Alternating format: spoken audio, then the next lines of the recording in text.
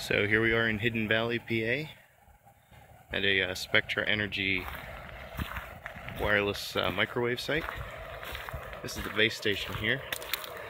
They're using 6 gigahertz radios, microwave backhauls. They go about 20 miles in each direction all throughout the state.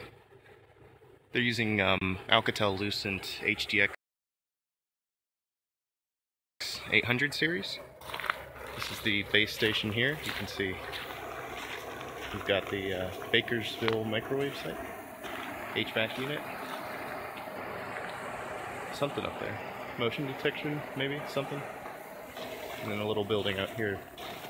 The power comes in over there, and the guy wires are all there. Just a cool little tower.